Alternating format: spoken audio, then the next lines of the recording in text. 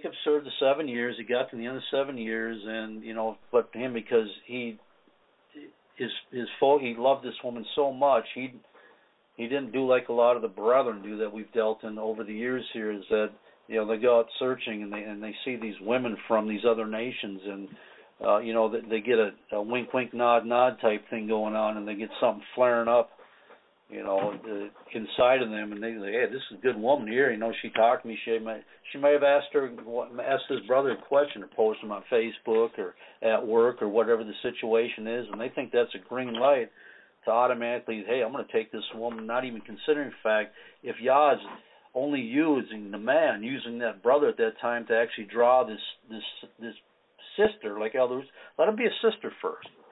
Right? I mean, we've had to deal with this so many times, and it's disturbing as much as we talked about it. But if you really have a care for a woman and hope someday to take her as a wife, it may not happen. Do it. Show them what kind of honor as a brother that you need to, and tell her, hey, look, you should be talking to one of the sisters in the ministry. That's what you need to do, because you want to test and make sure that this woman who has started asking questions about the reason of faith, that hope that lies in you, because they can obviously see a different lifestyle and a different manner that these brothers conduct themselves. Do them the honor of just saying, look, hey, I'm going to have you talk to a sister, and she can better relate to you, or woman to woman. She can answer your questions just as well.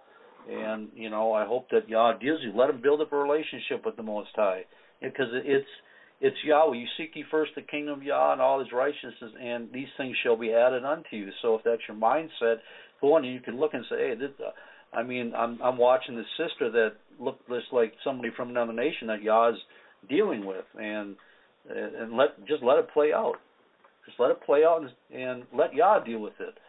See what this sister's love truly is. If she's got shine for the brother, then she isn't trying to build a relationship with the Most High. She just wants the brother for wife, and hopefully that she'll make the sacrifice, whatever, just to stay with this man. But a lot of times it doesn't work out too well because her heart really wasn't in the way, if you know what I mean.